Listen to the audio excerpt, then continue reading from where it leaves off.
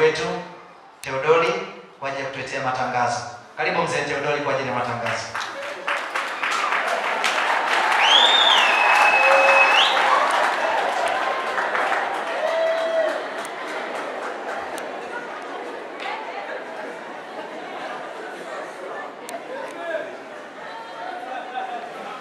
Injili kamili ya Kristo.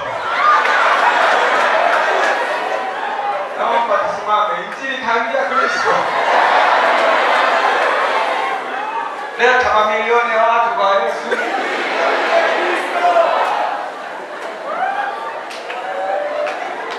Shalom Temple tunapenda sana wageni. Karibuni sana wageni na mjisikie mko nyumbani. Vijana Bwana asifiwe. Nasema tena vijana, nilikuwa niseme na leo Bwana asifiwe. Leo ndio tunahitimisha wiki la vijana. Na baada ya ibada hii kutakuwa na sherehe. Kwa kila kijana ambaye ana kazi ajiandae kuja kwenye sherehe saa 9. Na kwa sababu kuna matunda mengi na nyama, usiache kuja na bishu ili angalau ukate kwa wepesi. Bwana asifiwe.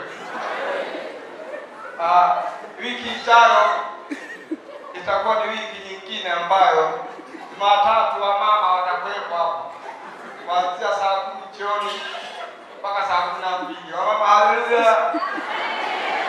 Wamama kama mpo nipungie mkono. Jumatano ni ibada ya mafundisho, wote mhudhurie.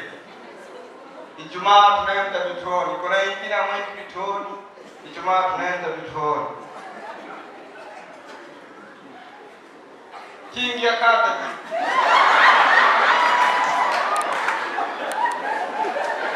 Wanatangaza nafasi za masomo. Kitabu cha kwanza. Masomo yalianza tarehe 16 mwezi wa 9 mwaka huu. Na yataisha tarehe 20 mwezi wa 12.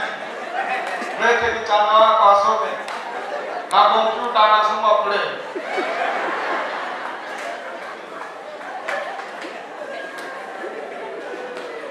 Bwana asifiwe.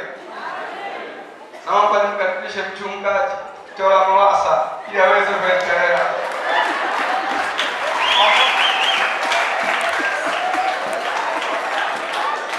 Ongeza makofi mengine na vigelegele kwa Yesu.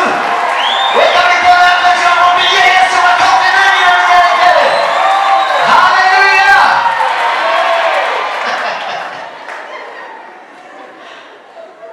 Nyonge mwenzako mwambie huko.